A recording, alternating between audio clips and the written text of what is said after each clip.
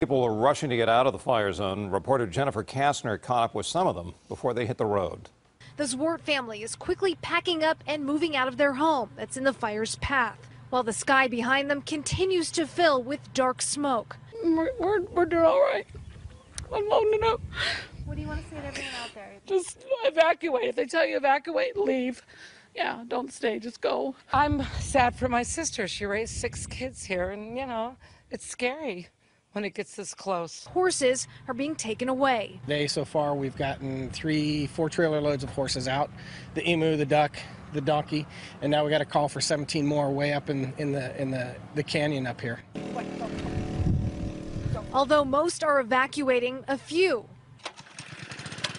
like Dave Rogers, are choosing to stay. If I got hose strung out to the house, fire hose, I got a tank up there, and I'm going to stay here to fight this rascal if I can. A few miles away, cars are lined up on the roadway, fully packed, heading off to safer land. In just the last couple of hours, evacuation orders have been expanded as a wildfire in Monterey County now continues to spread.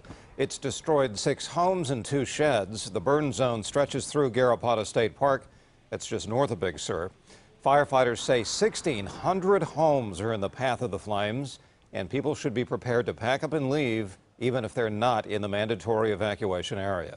We just want people to be ready and prepared. And the reason for that is we want people to get all their important things in their vehicles, so when they actually get a phone call or the sheriff's department comes and tells them to evacuate, they just need to get in their vehicle and leave. Crews from the Bay Area have traveled to the area to help knock this thing out, and so far they say it's only 5% contained.